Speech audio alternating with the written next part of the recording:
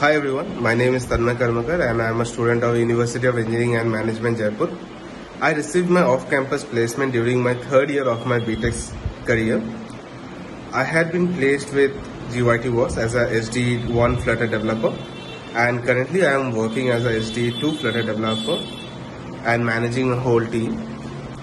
So to get this interview, I mainly focused in Flutter development. I created multiple applications, and using those experience, I was able to crack the interview.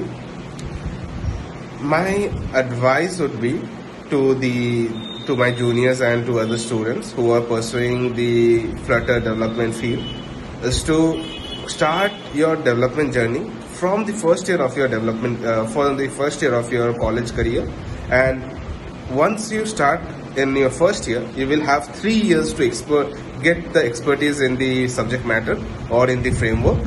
And during this time, you create multiple projects which will showcase your work and your project pattern to the suitable recruiter.